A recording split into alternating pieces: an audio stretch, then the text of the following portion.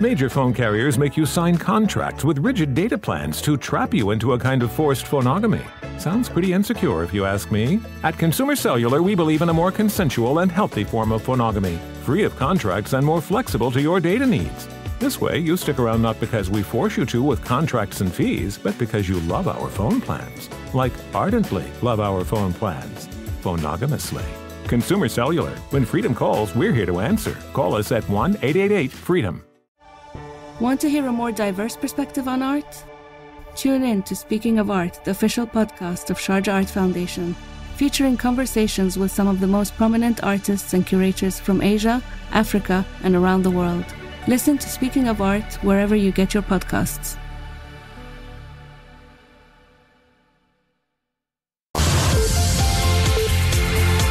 Is live on Joy 99.7 FM and Hits 103.9 FM in Accra. In Kumasi, we're on Love 99.5 FM and over 30 affiliates across Ghana's 16 regions, including Jubilee and Sun City Radios, Keta, Saboba FM, Saboba, and A1 Radio Bolgatanga. Get radio, TV, and online content on the MyJoyOnline.com interactive app for Android and iOS devices. Coming up, the Minerals Commission rejects license application for mining in Kakum National Park and vows no clearance for mining activities in the protected area. Also, the West African Examinations Council investigators to interrogate over 22,000 students over alleged mass cheating as scripts remain withheld. Same material, the same errors in spelling. We would send our officers to the regions where they are going to meet with the candidates one-on-one. In business, interest rates fall for the first time after 36 weeks as government secures 29.03% oversubscription of treasury bills. Details on the Joy Business Report. And later, deteriorating conditions around Obeche-Bilamte interchange affecting health and businesses, according to traders in Abosioka and Kanishi and Graphic Road areas. Based on some challenges in terms of availability of funds for them to be able to do that. We return to the project site 4 months since our last visit and find that conditions have indeed worsened.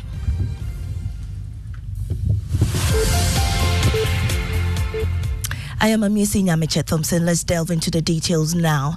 The Minerals Commission says it has rejected and deleted from its online register an application by companies seeking a license to mine in the Kakum National Park.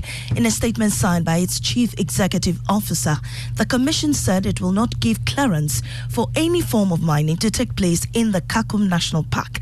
My colleague Maxwell Agbapa joins me in studio with details of the statement. Maxwell, what are the details? Well, Mamizi, it says the attention of the Minerals Commission has been drawn to publications on social media that some civil society organizations in the country have vehemently kicked against the attempt by mining firm to mine in the Kakum National Park in the Central Region. Now, according to the CSOs, the move follows an application by the High Street Limited to the Minerals Commission for a license to mine in the Kakum National Park. The statement says the Commission wishes to inform the CSOs and the public that the application by High Street Limited was rejected and therefore cannot be processed or considered whatsoever. Consequently, the Commission has deleted the application from the online mining cadastre. The Commission wishes to assure the public that no mineral rights, whether for prospecting or mining, shall be considered or granted in the Kakum National Park. Thank you, Maxwell. Now, thousands in the capital were left terrified after an earth tremor Sunday morning. However, the Ghana Geological Survey authorities urging the public to remain calm and go about their normal duties as it continues to create awareness to ensure public safety and minimize risk. It says earthquakes and tremors cannot be accurately predicted with the current scientific knowledge. My colleague Elton Brove has details of a statement from the authority and joins me in studio with details. Elton, what is the authority saying? Well, it says on Sunday, an earth tremor occurred at approximately 7:20 a.m. in parts of the Greater Accra region. The event had a magnitude of 3.0 on the Richter scale. The epicenter, according to the statement, is about 7 kilometers off Waja in the Greater Accra region. The Ghana Geological Survey Authority said it is committed to the continuous monitoring of these events and informing the public appropriately to ensure public safety and minimize risks. Education and sensitization of the public on awareness and response during earth tremor is important and currently being undertaken by the authority. The public is urged to remain calm and go about their normal duties. Well, many took to social media media to express their fear when the incident happened. In fact, a good number of them were unhappy there was no major warning from the authority. The authority is fighting back. The authority says that unfortunately the earthquakes and tremors cannot be accurately forecasted with current scientific knowledge, whilst seismic activity can be monitored. Predicting the exact timing and location of an earthquake remains a complex challenge due to dynamic nature of earthquakes. Well, thank you, Elton. And that's the response of the Ghana Geological Survey Authority. Now, starting this week, WAEC investigators will be questioning about 22,000 candidates whose scripts have been flagged and withheld for their involvement in what WAEC describes as a mass cheating.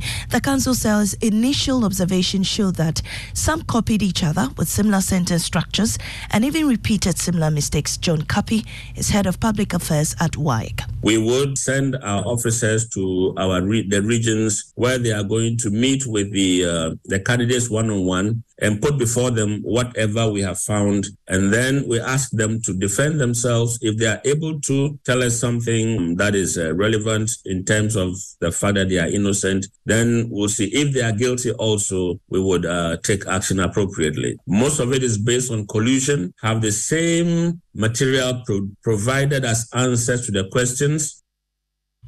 Public Affairs Director at WAEC, John Kapi.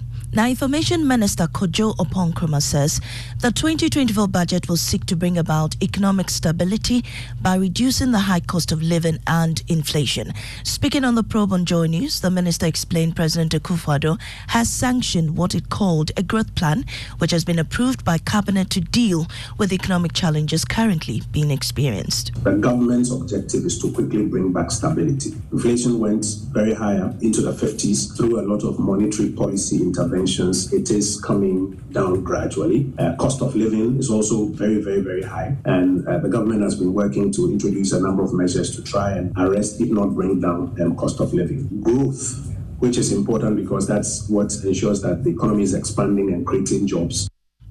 Meanwhile, Finance Minister Ken Ofori-Atta is expected to release funds to the contractor working on the demolished La General Hospital this week.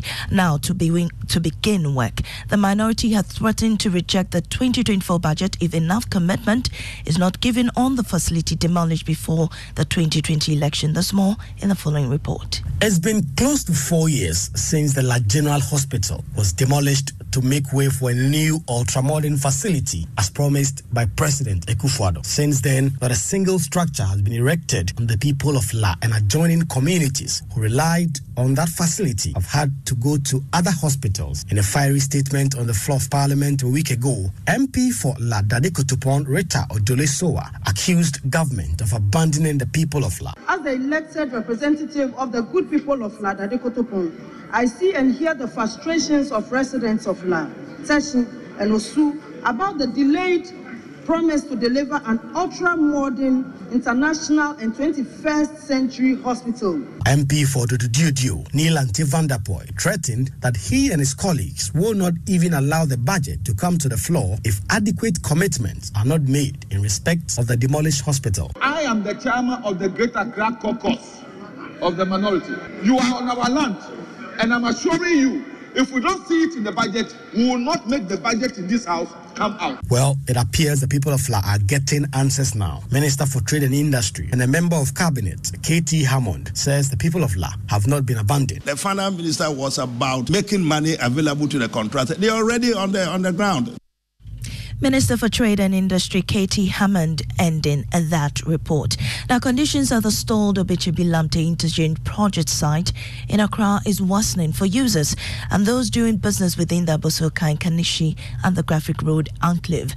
Gaping potholes, dust during dry conditions, stagnant waters and mudds during wet conditions are making life unbearable for road users and traders. My colleague Kwesi Kwating Adai returns to the project site after 4 months and finds that conditions are deteriorating. Here's his report. The Obechebi-Lamte interchange is the main access road to the central business district of Accra. It is also the access road to the famous Abosi-Okai spare parts market, as well as Ghana's premier and biggest health facility. The halting of the project is believed to be in relation to Ghana's IMF program. Since the situation has been worsening, potholes here have become bigger, making it almost impossible for drivers to manage maneuver the roads under the interchange. I'm just coming from the market to get some spare parts. And then, you work, you get money and use it to buy spare parts all the time. And it's right in the boots. Ghana is old, like 60 years and above, and we are still constructing roads. I don't get it. The situation is even worse for those who trade within the enclave. Both wet and dry conditions have some impact on them. Because they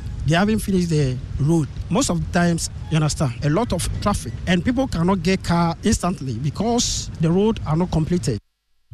A section of the Ghanaian public are backing the push to cap the number of ministers, deputies, as well as constituencies in the country. This follows the Constitutional Review Consultative Committee's proposal to cap the number of ministers to 25 and the removal of all deputy and regional ministers out as part of a comprehensive constitutional reform. Listen to Chair of the Review Committee, Clara Berry Kasati.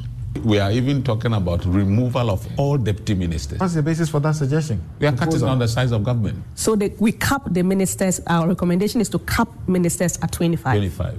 Not more than 25. Ghana doesn't need more than 25 ministers to run. Interesting. Revolutionary. 25 ministers. Yes. No deputy ministers. No deputies. No. And constituencies too should be capped. Now we have already have 270. 275 with the possibility of 276 with SAL. Exactly. Yes. You are saying... And that's it for the bulletin. In our top story, Minerals Commission rejects license application for mining in Kakum National Park, vows no clearance for mining activities in the protected area. Business is next on the Super Morning Show.